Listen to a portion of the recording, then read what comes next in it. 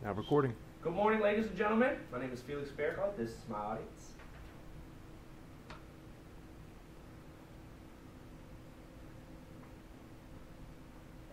And don't forget to say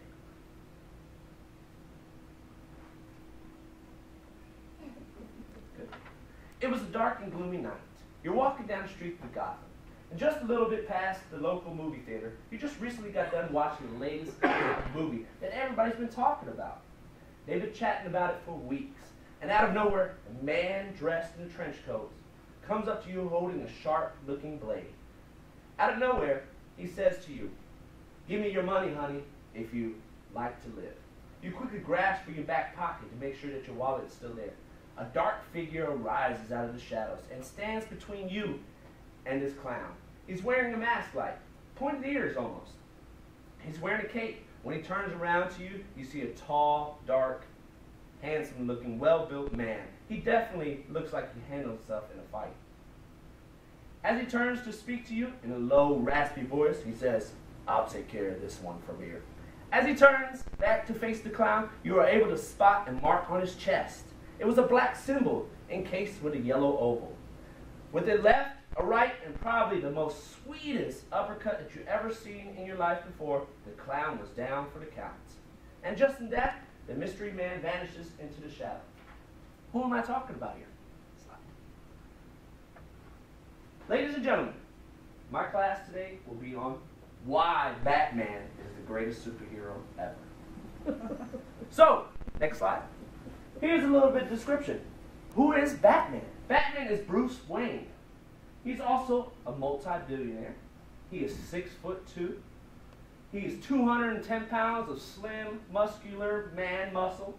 He's also slim and athletic, and he has no superpowers. You're already thinking, a man with no superpowers, how can he possibly be the best superhero ever? I'm going to explain that to you today. Next slide. The bio about Batman. A family outgoing to the cinema ended in tragedy for young Bruce Wayne. Walking home, Bruce and his father, Thomas and Martha, accidentally ventured into Gotham City's notorious crime alley and were accosted by a murderer. So they were murdered that night, and that became how Bruce Wayne became Batman. So, what makes Batman the best? Next slide. Well, here is the Batmath.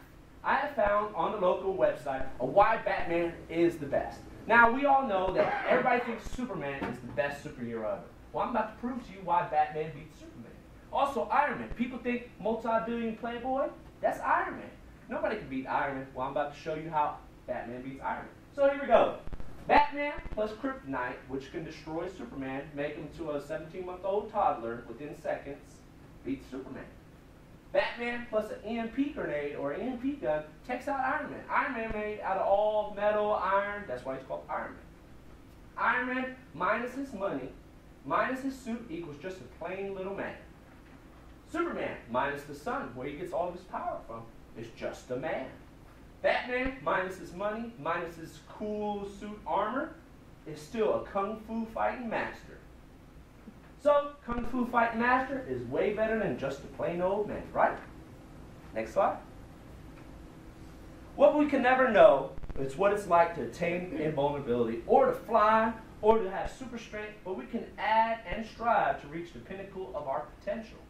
That's why Batman is so effortlessly reliable. It isn't frequent feats of strength or athleticism so much as the fact that even in the cape and cowl, he is still one of us. He is still just an average man with just a lot more money than us.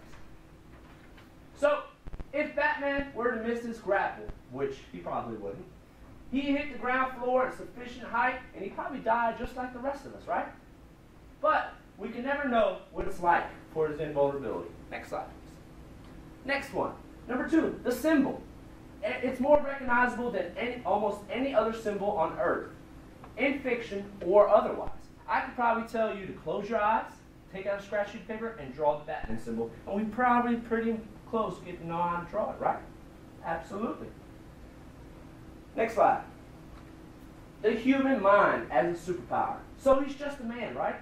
That's not to say that Batman doesn't have any superpowers. So When he's just a man, he's Bruce Wayne, the multi-billion playboy. And then when at night, he's the guy that's saving everybody's life. Next slide. Stealth. Batman is a predator. His prey, cowardly, superstitious criminal, is who he tracks down. He stalks from rafters, watching, planning, singling them out, and using the Batman legends against them, rending their brawn of power and practice useless. How often did you wish you could confront someone on your own terms instead of theirs? Batman often lives out the very fantasies from us. Next slide. Versatility. Up against, say, Solomon Grundy, who we know that Superman would do. We know what Hal Jordan would do. Hal Jordan's also the Green Lantern. But what's Batman going to do? It's not so easy to predict.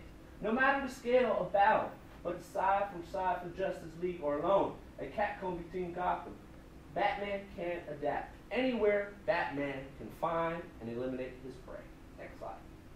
So we got, last but not least, Bruce Wayne. When most heroes remove their tights, they become their alter ego. Superman becomes Clark Kent, slouching, bumbling, and slightly rotund. The Flash becomes Barry Allen, mild-mannered, small-time forensic scientist.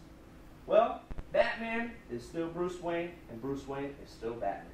He's always watching and analyzing, regardless of his genius, and communicating finding. When the Bat computer and others in the Bat family, in other words, there's no Bruce Wayne, there's only the mission. Next slide. Who hasn't Batman beat? On everybody on this slide, from DC to Marvel, Batman can beat them all. The Hulk, the Incredible Hulk, Captain America, Wonder Woman, Green Arrow, Batman can beat them all. So, in conclusion today, whichever side the Dark Knight is on, you can be certain it's the winning team. That, an ongoing story, constantly explores how close he skirts to the line between hero and villain, and how dangerous he would be to Gotham, even on the Earth, if he ever were to cross it.